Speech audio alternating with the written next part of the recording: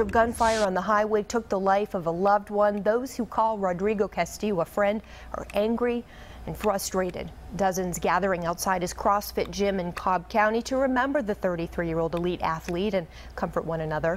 The violence happened just off the MLK exit on the interstate last Friday.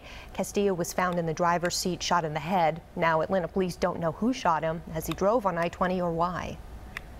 It was completely out of the blue and absolutely senseless. Police believe whatever happened on the interstate is connected to a date in downtown Decatur with a woman he met on a dating app.